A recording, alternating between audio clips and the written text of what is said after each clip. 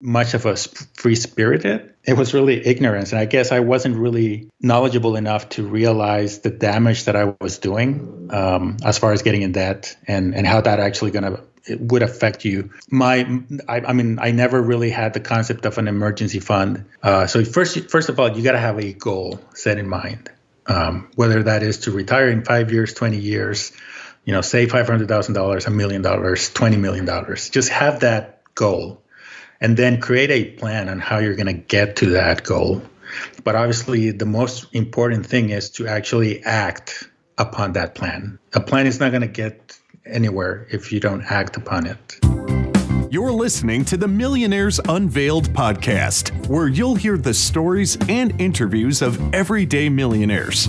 We'll unveil their decisions, their strategies, and their current portfolio allocation. Now to your hosts, Clark Sheffield and Jace Mattinson.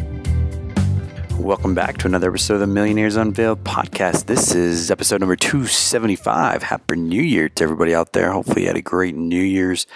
I know I did with the family. It's been a crazy couple of weeks here, I guess. Really weak with the travel, with the weather and Southwest Airlines and all sorts of cancellation. I know I had several people that I know that were affected by that, and hopefully we'll be getting back to some normalcy. And there's been quite a bit of snow out west, which is great. I think we need the water, so hopefully that continues and doesn't wreak too much havoc. But another year. Really excited for 2023. As I mentioned, we've got a lot of great things in store for the podcast, and super excited about that. We are coming up on our 300th episode here soon, so once again, we'd love to get somebody with a net worth of $300 million, if possible. For that, keep in line with the other ones we've done. We always learn something from those that have reached a little bit higher level of net worth. Also, if you're interested to be on the show, send us an email at millionairesunveiled@gmail.com, and we'll get you set up here in the pipeline to be on the show. This week we have Saul.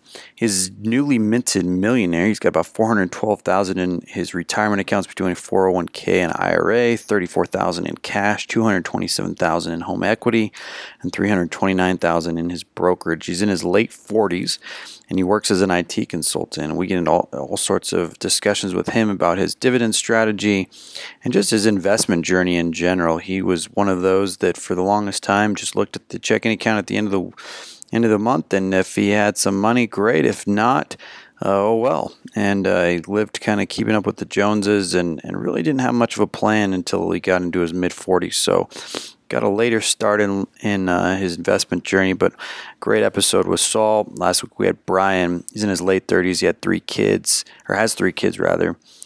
He's in sales after becoming a chiropractor. He had a $1.3 million net worth. So without any further delay, let's get into this week's episode with Saul. Saul, do you want to just give us a little about your background and what you're up to now? Sure. So I'm 45 years old, and I am a principal consultant for an IT company.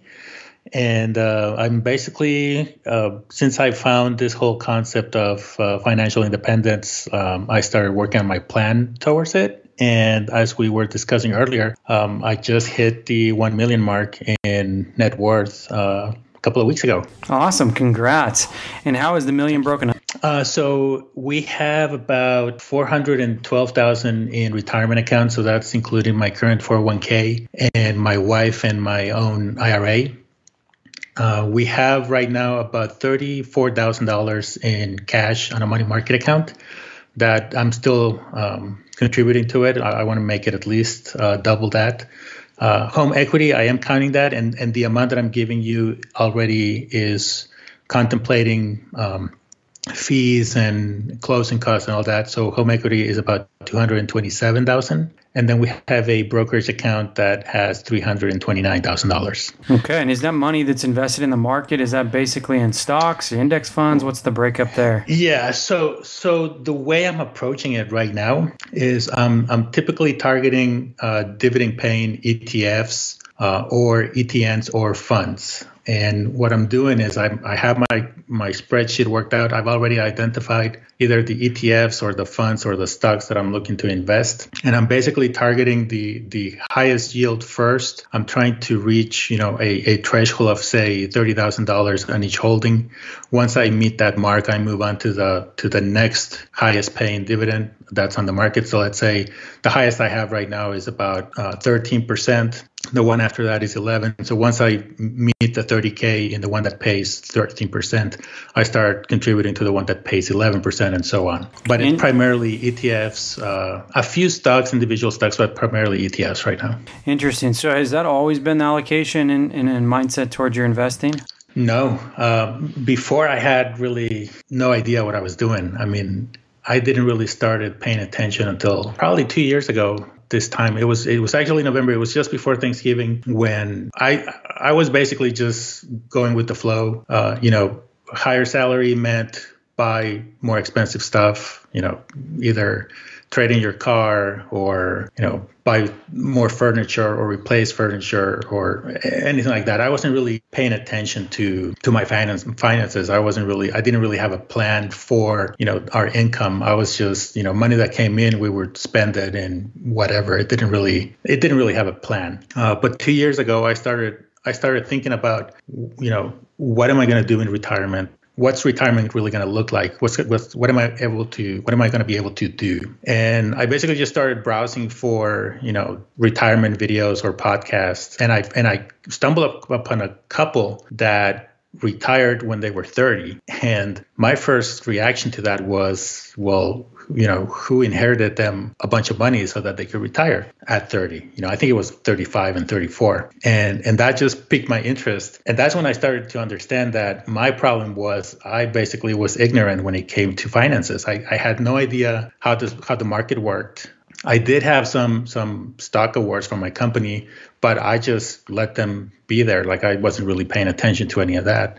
So 2 years ago is really when I started learning and just reading, checking podcasts, articles, and I came up with a plan. And I started really analyzing if I really gave my money a plan, when am I going to be able to be financially independent? Maybe not retire, but at least be financially independent where work becomes optional. So I came up with this plan with this spreadsheet where I'm forecasting, up to life expectancy of over 90 years old, assuming the returns that I'm seeing right now with my current allocations. If I continue this plan, how are things going to look like? And from that, I started looking at 2026 to be the earliest year that I could retire. But the way things have been moving, I've actually been able to see that maybe 2025 can be achievable.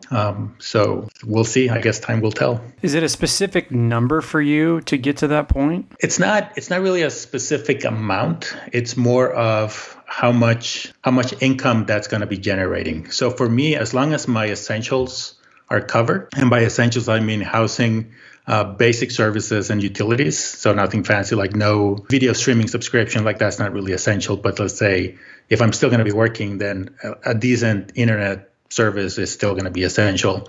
Food, shelter, water, all those essentials. As long as those are covered, that's going to meet my expectations of being financially independent. And then anything extra is going to be really cherry on the top. Right now, those essentials are basically, because of the place that we live on, it's going to be close to $5,500 a month, give or take. Right now, my brokerage account alone is generating about $3,300 a month. So it's getting pretty close to that basic amount. But if I wait until 2025, 2026, I'm basically covered for my current expenses, which includes more than just the essential cost of living. Interesting. So I want to read something that you submitted just for our listeners. It's interesting and I want to ask you a little bit about this, but you said, I never had money management in mind, and pretty much every dollar that came in was spent without really thinking about it. Up until 2019, I didn't really have a retirement plan or had even looked at what retirement would look like for us. 2019 is when I learned about the FIRE movement and started educating myself on taxes, investments,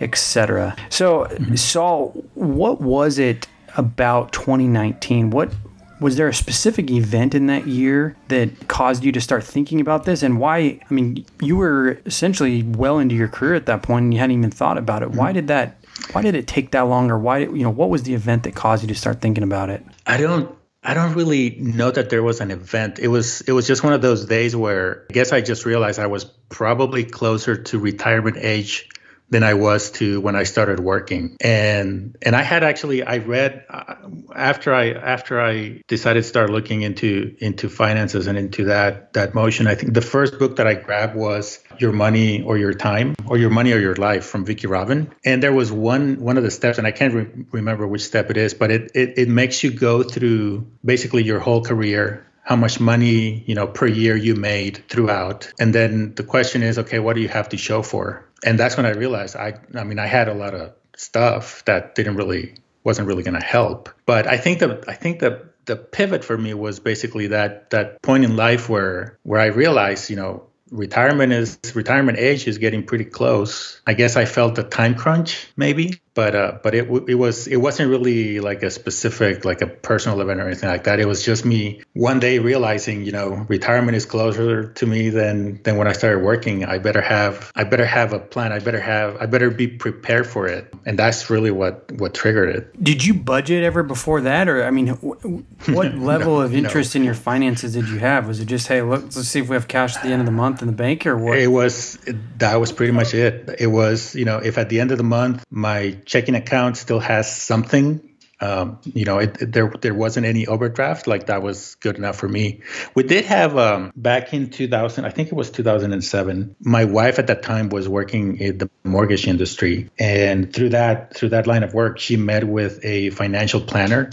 So we did have a meeting with a financial planner back in 2007, and I remember one of the first things he asked, or we went through was, the whole cash flow, money coming in, money going out. And that's when I realized, like, I had no idea how much money we were spending on any of the various budget items. Like, I knew the mortgage because that's a very fixed amount, but, eating out or food expenses, I had really no idea how much money we were spending on that, how much money we were spending on transportation. I had no idea. I thought I knew, and it didn't really work out. But even then, it was 2007. It was pretty early in my working career that I just figured, it's going to work out. I see everybody else doing the same thing I'm doing. So, and they seem to be pretty good.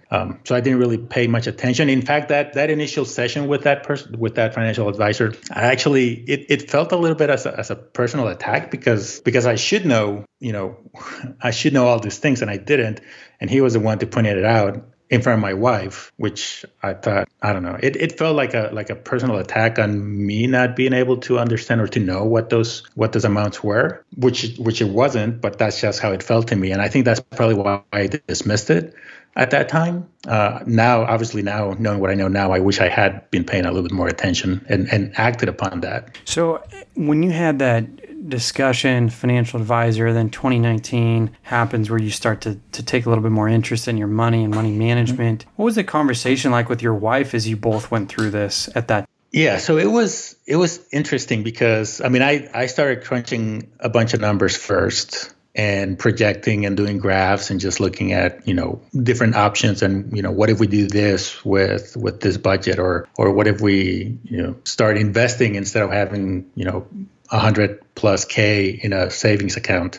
So when I initially brought this up to my wife and said, hey, you know what, if things work out the way I think they will based on what I'm learning and what I'm finding out, we might be able to be financially independent in 5 to 6 years. First thing she said was like, oh, that's never going to happen. You're crazy. How can that be? We haven't been able to be good with money for 20 plus years. What makes you think that in 5 years we're going to be able to, be financially independent? So it did take a little bit of time. I had to show her like all my numbers because she kept saying that I count money twice. And obviously back in 2007, that was the case. I thought we had, less expenses than we actually did. So in a way, I guess I was counting money twice. But this time, I made her go through my math and I showed her everything. It did take a couple of sessions with her, probably 4 to 5 months obviously not every day, but maybe once a month, we would just go over like the monthly expenses and show her that things were moving along like I was expecting. And then she started getting on board, and she's every time now her paycheck comes in, her first question is like, so what are you going to invest that in? Like, what is that going to? How much dividends is that going to generate? So she's got on board. We're both pretty excited about it now, and it's actually a pretty good place to be when both everybody or both in the couple we both want the same. We're both working towards the same goal. That definitely helps. So both want to retire early? So 2 years ago, I think I definitely wanted to retire early. My wife, not necessarily. And to be honest, right now, I don't think I would necessarily retire completely. I'd probably take on a less stressful position if that's an option, or even, change companies to a less stressful role, still contributing. But I don't think right now, I don't think the goal is to stop working, as more as just being financially independent and have that flexibility of, if for whatever reason something happens and we decide we no longer want to work, that's an option. Where do the dollars go to get you there? Do you keep putting them in the brokerage account or retirement accounts, or where does the first dollar that you're going to invest go first and second, third? So the first place it goes, like what I try to do is max out my 401k. Because we do get a pretty good match at work. We get basically 50% of the amount that you contribute. So exactly, 50 cents on the dollar for every dollar. Now, I don't wait until that happens. I basically just set my paycheck to distribute that throughout the year. I do get a bonus paid out to me on September. So typically by September, I max out my 401k, but at the same time, I'm investing in the brokerage account. What I try to do is I have what I call the emergency fund. That's just basically to cover my maximum out of cost for health benefits, and that's $5,000. So as long as I have those $5,000 available, anything extra that is left behind after the end of the month, considering 401k and retirement accounts contribution have been met for that month, then anything over that 5,000 goes into that brokerage account. You'll continue that? No real estate? Oh yeah, that keeps going. It's where I've seen the biggest returns right now. I mean, the 401k is actually doing pretty good. It's pretty much close to what the S&P 500 is doing. The brokerage, like I said, I'm focusing on the ETFs, and it's high dividend yield ETF. So there's not a lot of growth in that. Overall, year to date, as of today's close of the bell, I'm getting 12.3% yearly in dividend payments. And you just reinvest those? Yes, those go right back into that list of ETFs or funds that I'm targeting.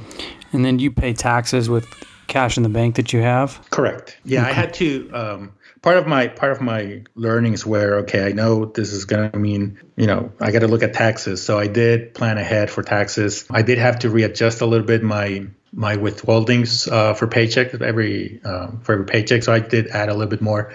I understand I'm paying a little bit more taxes because some of the dividends are non-qualified dividends, but it's the way I see it. It's I'm paying taxes on money that I wasn't going to have to begin with. So even if I have to pay, the 22 or 24%, depending on where that amount of money lands as far as the marginal brackets, it's money that I wasn't going to have regardless. So I don't see that as me paying taxes more than I see that more of me getting money that I wouldn't have otherwise. So let's rewind here a little bit, Saul.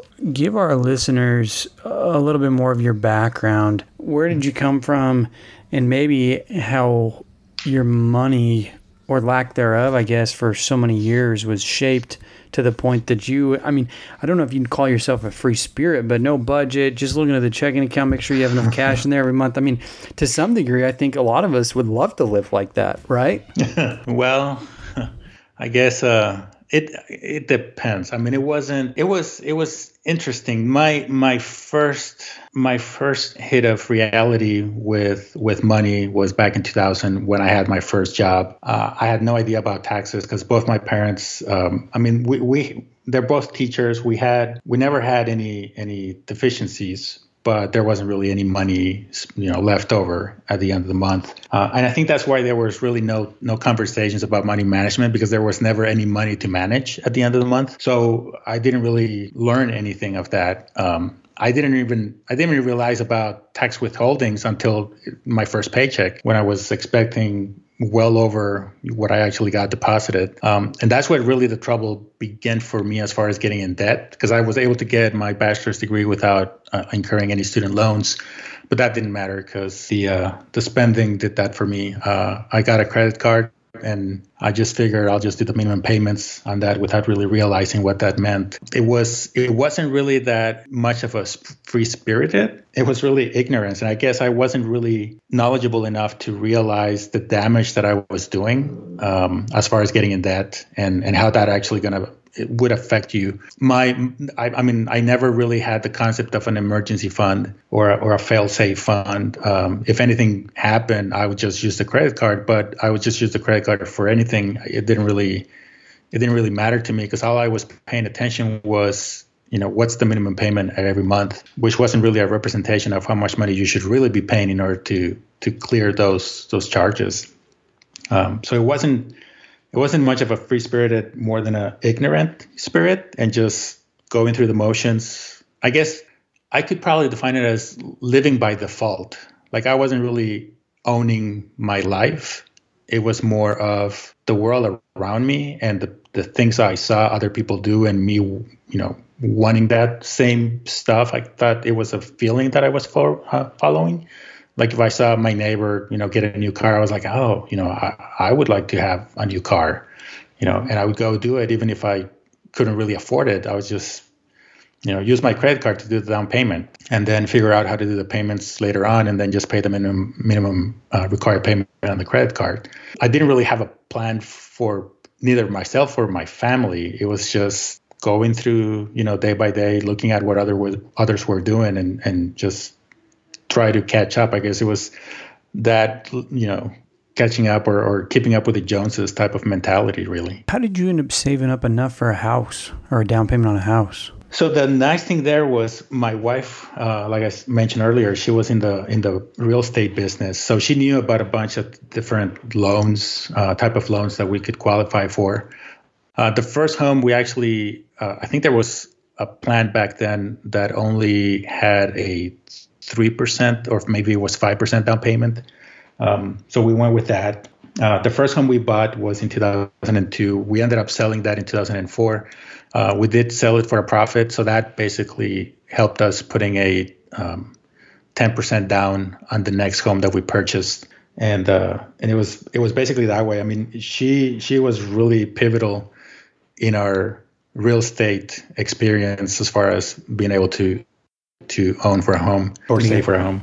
Gotcha. Projecting out, potentially you get to your goal of financial independence at 50, give or take. At some point, you're going to start drawing from this portfolio. Have you thought about how to make that mindset shift now that you've kind of gone from, in your words, ignorant about finance to really having a great plan, to executing that plan? And then at some point, you'll make the switch to withdraw from that. Yeah, so I'm basically going to start withdrawing from anything that's in a taxable deferred account whenever I get the chance. So right now, let's say if I do stop working at 50, I basically have 9.5 years before I can take money out of 401ks and IRAs without a penalty to be 59.5. So the plan would be to rely on the brokerage account at that time. Trying to stay, depending on the bracket that we end up in, as far as taxes goes, my plan is as soon as I can start doing Roth conversions, if those are still allowed. Who knows what's going to be allowed? But right now, that's the plan. And try to convert as much as I can to a Roth. My idea is to start utilizing any money that's going to be left in a tax deferred account. Anything that, by age 72, I would be forced to take those, or 70 now, or 72, I think it is, required minimum distributions. The less money I have in those type of accounts is going to be better for me, because that way I can really be in control of how much money I need to take out of, an IRA account. versus the government telling me how much money to take out. So that's the plan, and it based on the numbers that I see, if everything stays the same, if the returns stay from what I've seen in the last 2 years since I really started paying attention, we should be in a pretty good spot where technically the brokerage account would really never go down to zero, because as soon as we hit 59.5, I'll basically be able to piggyback on those 401ks or IRAs at that time. And of course, I'm not considering Social Security. That would be a really nice bonus. The way I see Social Security is that's just going to pay for my Medicare whenever I get to that point. And whatever's left, cherry on the top. Interesting. So do you plan on having any type of specific healthcare plan to bridge that gap, or do you really think you'll probably work up until you're eligible for Medicare? So that's really something that I haven't decided yet. I have looked at different healthcare options. The option is always there to just get a not so stressful job in a similar type of company just to get that health benefit. But I have seen some of the healthcare options. Now I know based on the income, you probably won't qualify for any type of benefit or reduction in the premiums, but that's fine. I'm actually anticipating between my wife and I to be spending, let me take a look, about $1,200 a month. Like that's what I'm estimating we'll need every month just to cover health coverage. That's not including any copays or anything like that, just the basic premiums. So based on what I've seen right now, it should be less than that, but I'm just going with the most expensive option that I saw about 6 months ago and just budget for that. All right, Saul, well, let's wrap up with some millionaire rapid fire questions before we get to final advice. Mm-hmm. What's the most expensive meal out that you've paid for? Probably per person, I would say maybe $250. Okay. What's the most expensive vehicle you've purchased? Well, I didn't end up purchasing because I leased it, but it was a BMW X3, which I should have never gotten. But it was one of those, I guess, midlife crisis moments of, but I feel I deserve this car. It doesn't really make a difference. The lease payments on that thing were $790. I ended up returning it because I later found out, what it actually cost to maintain a BMW. So no, thank you. For everybody listening, the type of car you drive is not going to make traffic any better. And for me, I still use my car just to go to work and, go wherever I need to do on the weekends. Any car is going to do the same thing. So, don't waste your money on a fancy car unless you can afford it. Okay, what's the most expensive vacation or experience that you've paid for?